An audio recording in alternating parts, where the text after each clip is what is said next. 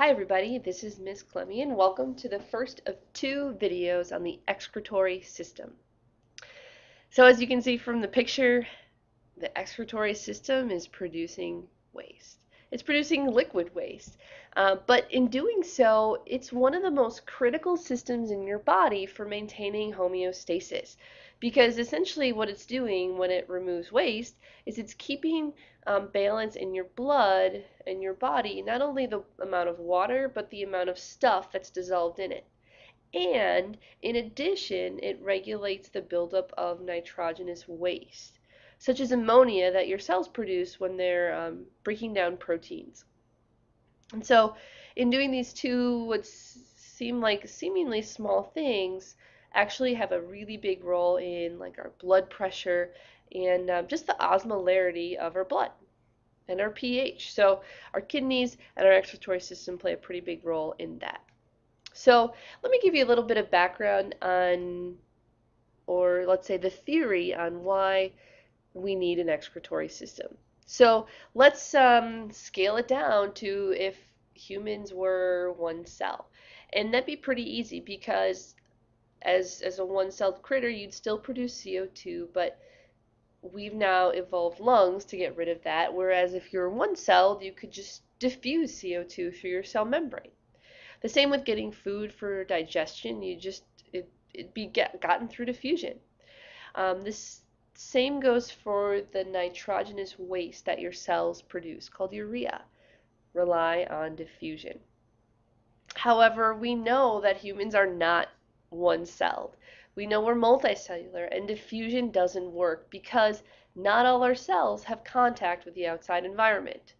So let's take a look at this very simplified schematic of all the different types of waste in our bodies.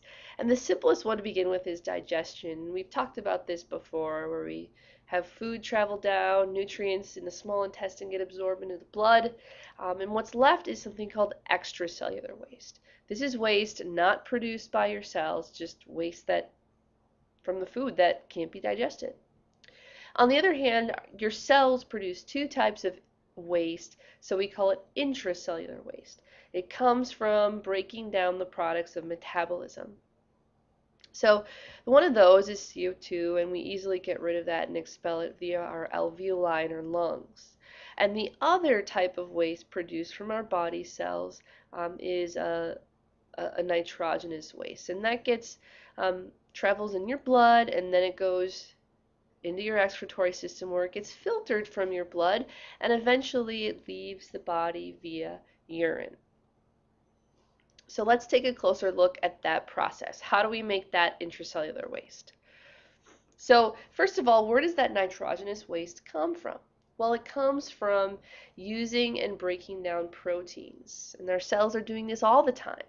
And proteins are made of two things. They're made of they're made of amino acids, and let me rephrase that. Amino acids are made of two things. They're made of a carboxylic acid, which is this in green, and that can really be taken care of by rearranging the bond to form CO2 and water so our lungs can easily exhale that. The other half of the amino acid is the amine, or the nitrogen-based component, and over here that's ammonia in the yellow circle. And ammonia is really, really toxic. So what our bodies do, what our cells do, is immediately convert that ammonia into a little less non-toxic substance called urea. And that's what gets transferred into our blood and eventually filtered out of our body by our excretory system and ends up as one of the main components in urine. But the question is, how do we actually get the urea filtered out of our blood? So let's focus on that. And to do that, I want to start on a large scale by looking at all the four major organs of the excretory system. At the very top, we have the kidneys, and they probably play the most important role because they're the ones that are producing the waste. Not only do they do that, but by doing so, they're cleaning our blood, and they're maintaining that fine balance of water, electrolytes like sodium and potassium, and pH. So once urine is produced, Then it just travels down a tube called the ureter and into the bladder for storage and then out the urethra. If we zoom in on just the bladder and the urethra, the bladder, it's an involuntary muscle and it can hold about a half a pint of liquid waste. But it's pretty muscular, so we can get it to stretch if need be. And the urethra, in males, it carries urine and semen for reproduction. Females, it only carries a urine and it's much shorter. And the opening that urine is excreted through from the urethra is called the urinary meatus. Remember, a meatus is just a round circular opening.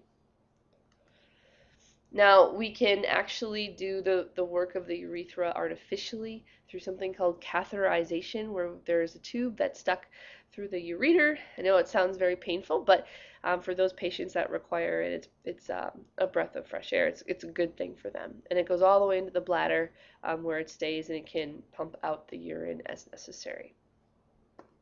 Now, because the kidney plays such a critical role, I do want to go back here and take a little bit more time to look at the gross anatomy of the kidney. Because there's a lot of different players in the kidney, because it's pumping 20% of your blood through these things every minute. So let's start at the blood. How do we actually get blood into our kidneys? Well, that's simple. That's the renal artery.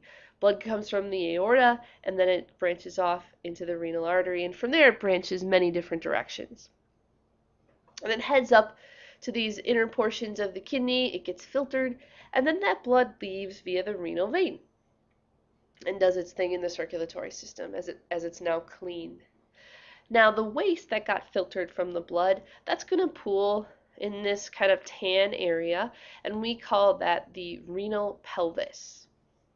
And once that renal pelvis overflows with all the urine that's produced, it eventually starts to just kind of drain down into the ureter, and gravity brings it down to the bladder. Now, when we go back to all the heart of the kidney up here in this red section, it's divided into two major areas. The outer cortex, you can kind of see along here, and then the inner portion is the medulla. And the medulla is made of these right here. These are called the renal pyramids. Okay, I could highlight each one of them here, and you'll see what role they play very shortly. So we have the renal cortex on the outside, the medulla on the inside, and the little triangles in the medulla are the pyramids. And a lot of the filtering takes place in the cortex, medulla, and the pyramids. And then that waste is initially drained from each pyramid into what's called a calyx. And that calyx merges with other calyces, kind of all blends together into the renal pelvis. Now let's zoom in on one of those renal pyramids. And in those renal pyramids, here's one that we've kind of zoomed in on, is something called the nephron. And the nephron is where it's at. This is the structure, and there are millions of them packed in the kidney. This is the filtering unit of the kidney, is the nephron. And the nephron, let's see here. The nephron is where blood gets taken in, it gets filtered, and then it gets released and eventually makes its way out of the kidney and into other parts of the body. In the meantime, that waste that got filtered out goes all along these little curly cues in this nephron, so it gets fine-tuned just perfectly till the concentration of urine is just where your body needs it to be. And so if we kind of divide this into sections here, the upper half of a nephron is situated in the cortex, and the lower half of a nephron is situated in the medulla. So the nephron actually spans both portions of the kidney. Now I want to kind of zoom in on one last thing, and that's how these nephrons are so intricately related or intertwined with all this network of blood vessels. So let me show you a little bit different picture for that. And here it is. So this is the nephron, and it's surrounded by something called peritubular capillaries. Peri means just around. And so you can see there are capillaries all around and intertwined with the nephron. And basically, this nephron filters the blood, and then the waste kind of goes through all these loop-de-loos. And it's here where, say, the magic happens. If we accidentally filtered out too much water, some of it can go back into the blood because those capillaries are right there. Or maybe we need to put back some sodium ions so they can go back into the blood. Or, there's just a lot of give and take. So the nephron works really closely with these paratubular capillaries to make sure that by the time urine gets all the way to this thing called the collecting duct, that everything is perfect. That the urine is the perfect concentration it needs to be of water and of dissolved substances. Now, exactly what happens at each one of these junctions, at the glomerulus, the tubules, the loops of Henle, etc., we'll get into a little bit more detail on the next video. But for now, I wanted to give you an overview of the excretory system and how that kidney right there helps maintain a lot of the different homeostatic processes in your body. And I hope that that was helpful.